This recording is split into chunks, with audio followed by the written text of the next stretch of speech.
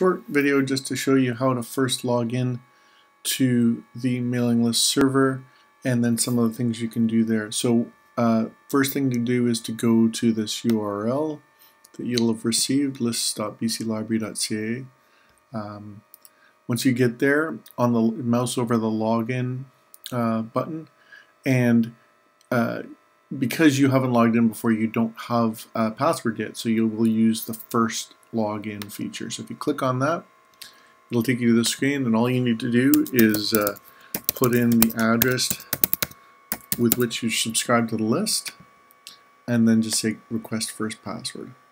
And right away that'll send an email through, and then once you have received that email, in it, it'll bring you over to this page to set a new password.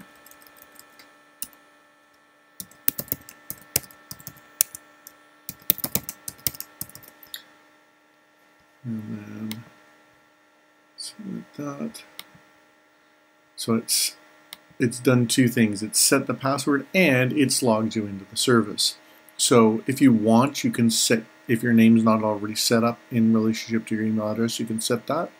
The other things you can do on this page, and this is something you can always get back to under the preferences once you're logged into the system, change your password if you need to. And then there's a chance, say a scenario where this happens occasionally, someone gets married, changes their maiden name to a married last name, and because of that has changed their email address. So your email address has changed. You can come in here and put a new email address in here and change it, and it'll change the subscription from your old one to the new one. You could also contact the list administrator who will let us know, and we can do that manually for you if you want.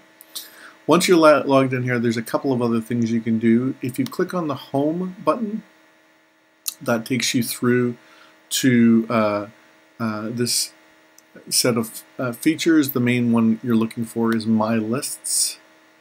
If you click on it, it'll show you the lists that you're subscribed to.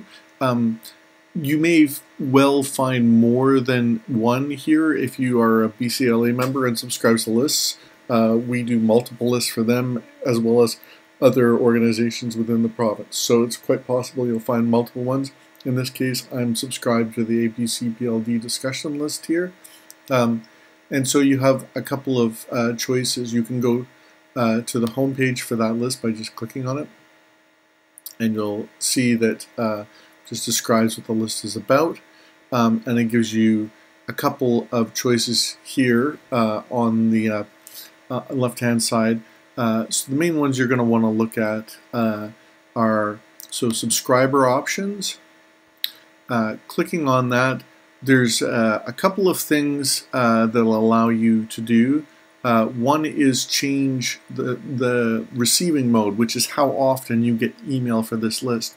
The standard when you're set up, it's to get every message that's sent to it.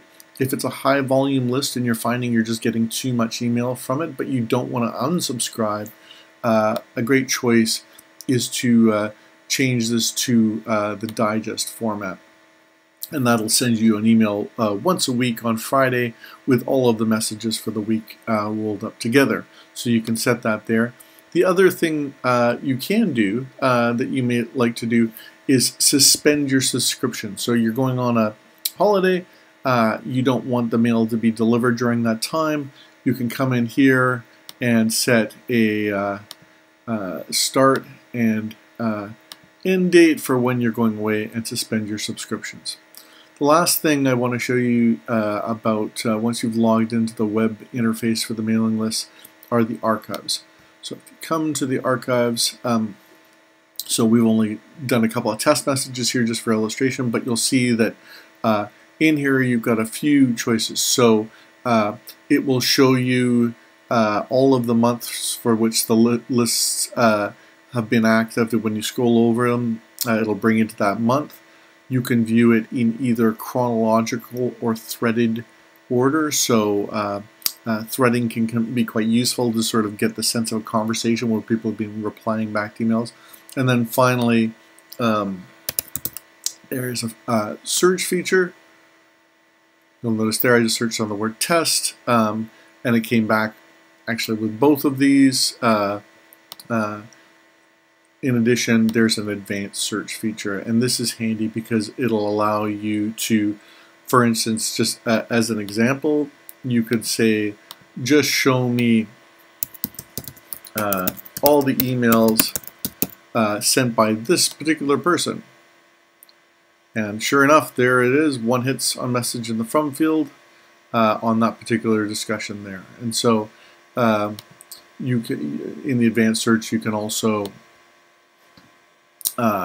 constrain it by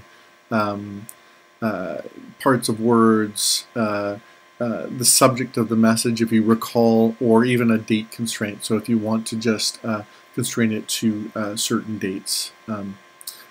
So that's basically what you can do once you've logged into the web interface of Simpla. Hopefully that's helpful for you.